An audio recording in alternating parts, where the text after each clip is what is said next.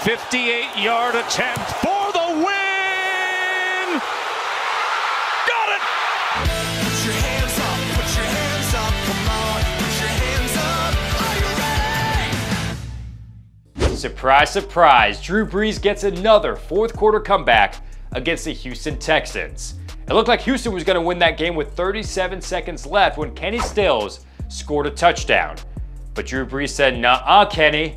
Allow me to reintroduce myself. I am going after the Holy Grail, and you've got 99 problems, and Drew Brees is one of them." We welcome you into another episode of Time to Football. I'm your ever so lovable host, Hassan Khan, and week one was filled with entertainment, nothing but great comebacks. For instance, the rookie debut of Kyler Murray, down 24-6 against the Detroit Lions. He came back to tie the game. Speaking of comebacks, that leads us to our new segment called Hungriest Player of the Week.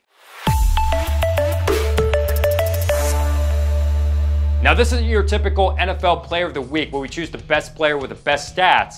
This is much more than stats. This is about the player that was the hungriest, the one that wanted the victory the most.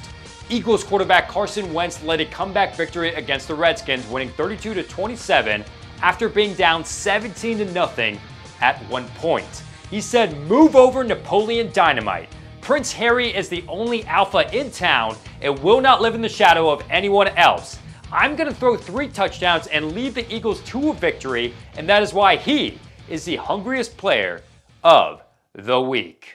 But now looking ahead at week 2, we've got 2 electrifying quarterbacks facing off. Lamar Jackson and the Baltimore Ravens versus Kyler Murray and the Arizona Cardinals. Yes, I did say quarterback even though Lamar Jackson is a running back.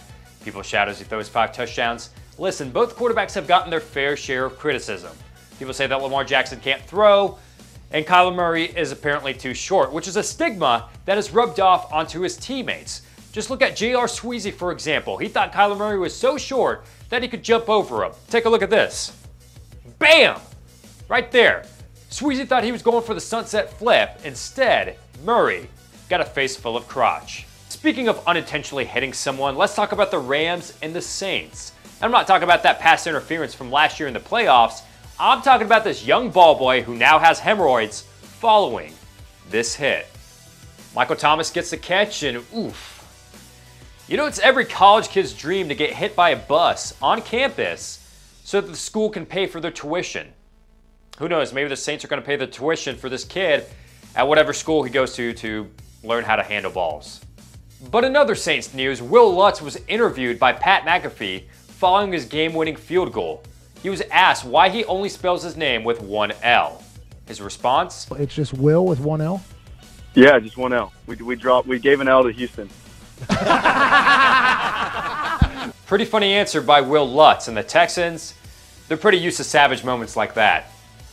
Like they literally had a quarterback named Tom Savage, so they've had some savage moments. But nonetheless, let's talk about the Rams now. Los Angeles beat Carolina at the expense of a bloodied Eric Weddle. I mean, just look at this guy's face. By God, King, he might be broken in half. You think that's bad?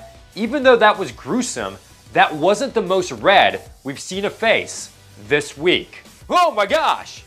Why is his face so red? That is Steelers linebacker Tyler Matakevich, and the reason why his face is so red is because the new helmets have a visor with a red tint to them. That's something that you guys don't know, I didn't know, and Antonio Brown will never know. But at first glance, it looks like there's a lot of blood rushing to his face, and who knows why? Maybe he was embarrassed that everyone was called for a false start except the center, or there's a very attractive girl that is nearby and he's trying really hard to hold in his flatulence so he can try to impress her. I don't know. Regardless, my man's face is red. Lastly, we wrap things up on Monday Night Football with the Jets and the Browns. Both teams are looking to rebound after an 0-1 start. For the Jets, they're going to be without their starting quarterback Sam Darnold, who just came down with mono, the kissing disease.